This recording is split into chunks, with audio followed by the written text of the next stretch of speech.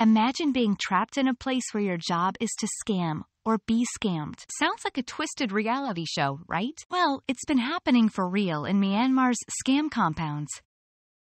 In a plot twist that gives Ocean's 11 a run for its money, China, Thailand, and Myanmar pulled off a rescue mission, freeing 1,200 people from these scam factories. First batch of 150? Already airborne.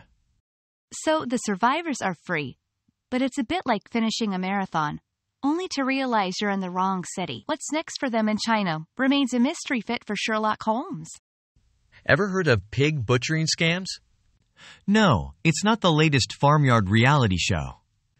It's when scammers fatten their targets with lies before making off with all their cash. Talk about a bad breakup.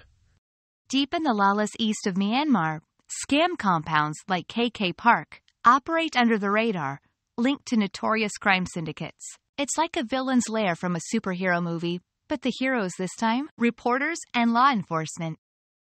And that's a wrap on today's episode of Scam or Be Scammed. Curious to dive deeper into this rabbit hole? Check out DW's documentary Scam Factory, Inside Asia's Cyberslavery.